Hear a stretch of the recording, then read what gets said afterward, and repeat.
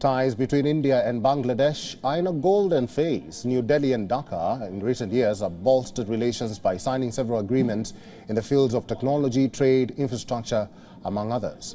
Bangladesh has also been invited to the G20 summit as India assumes the presidency this year. WION's principal diplomatic correspondent Siddhan Sibol caught up with Bangladesh's State Minister of Foreign Affairs Shahriar Alam on the sidelines of the 6th Indian Ocean Conference 2023 in Dhaka. With me is Minister Shahriar here in Dhaka. Sir, welcome to WION. My first question to you is, how do you see India-Bangladesh relationship? They are going through a golden phase, but there must be some challenges as well, if you can talk about them as well. Well, there will always be challenges. Neighbors will always will come with challenges, but the historical past and the bondage, and especially the progress we have made for almost a decade for now between Prime Minister Sheikh Hasina and Prime Minister Narendra Modi is unparalleled, incomparable to any other achievements that bilateral neighboring countries has made, despite having some issues. So we have that, but of course we have proper platform to discuss them. But achievements has superseded much compared to the challenges. You know, the takeaway from the relationship, especially in last 10 years, is humongous. India has invited Bangladesh for the G20 summit as well. How do you see this invitation by New Delhi?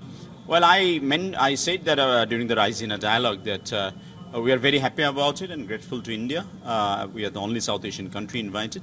That goes on to tell you the respect in the relationship and the potential that Bangladesh can bring, and the experience and stories that Bangladesh can bring to the G20 table, and also goes on to inform this to the other 19 members of G20 and help them find a solution or guide them so that countries in this other region and also LDC countries are not forgotten and still an agenda item in G20 tables. So there's always a debate in the region and outside as well, China versus India.